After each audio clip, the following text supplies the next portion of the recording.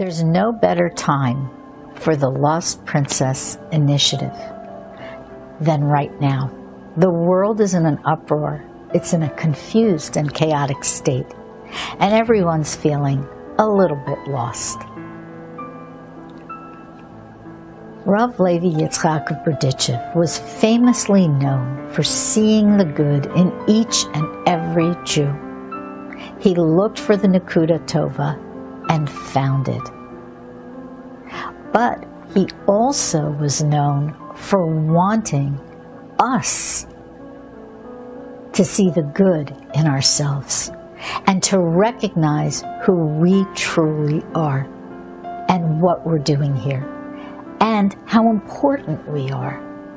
Our service of Hashem is so high and so important that the least little movement, the least little mitzvah we do here on earth has great ramifications up above. Rebbe Nachman of Breslov held the Berdichever in very high esteem. He held him to be a splendor of Israel and a great light in the world. And Rebbe Nachman also focused on helping each of us find out who we really are and recognizing and then developing the good inside ourselves. In addition to the Lost Princess, Rebbe Nachman tells a short and famous story. The Turkey Prince. Once there was a king who had a son who thought he was a turkey. The prince took off his clothes and sat underneath the royal table, pecking at the crumbs. Sage after sage, doctor after doctor came to treat the turkey prince, but no one could cure him. Finally, a wise man came who said to the king, "I can cure your son." The king said, "I have nothing to lose. Go ahead, try." So the sage went and he took off his clothes and he sat down underneath the royal table next to the turkey prince. And the turkey prince said to him, "Who are you?" And the sage said, "I am also a turkey." And then the sage put on his shirt. And the prince looked at him and he said, "Why are you putting on a shirt?" And the sage said, "Just because we're turkeys doesn't mean we can't wear shirts." The turkey prince thought about it. He grabbed his shirt and he put it on, and they sat companionably beneath the table. A short while later, the sage said to the turkey prince, "I'm going to put on my pants now." And he put on his pants. And the prince said to him, "Why are you putting on pants? We're turkeys."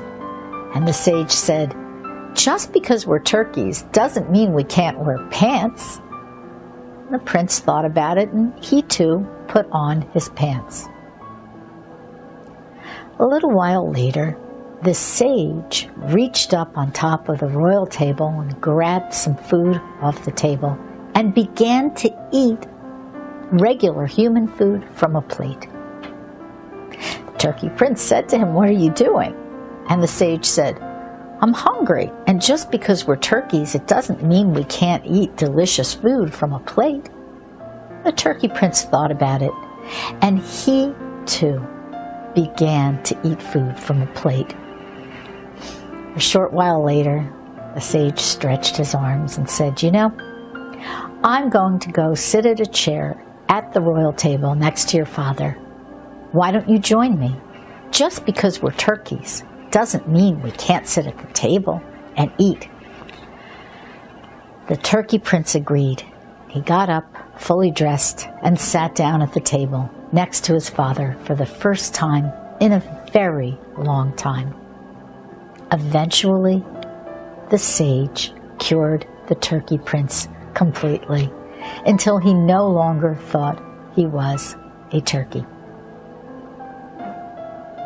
In this story, we understand that It's not easy to live in this world, and that we're not really so in tune with ourselves. Sometimes we think we're turkeys, but we're really princes and princesses. And all the tzaddikim are here to show us what our inheritance really is. Look in the mirror and see the prince or princess within.